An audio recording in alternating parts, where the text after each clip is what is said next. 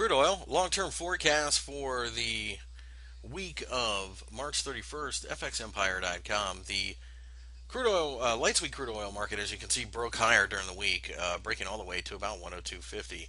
That being the case, breaking the top of this hammer is a buy signal, and we think that we eventually go to the 104.50 level.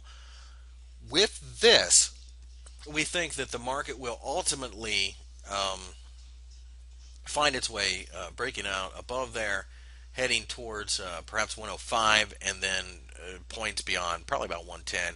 Very positive looking market, so therefore we're very hesitant to do anything along the lines of selling, and we think that pullbacks at this point should find plenty of support.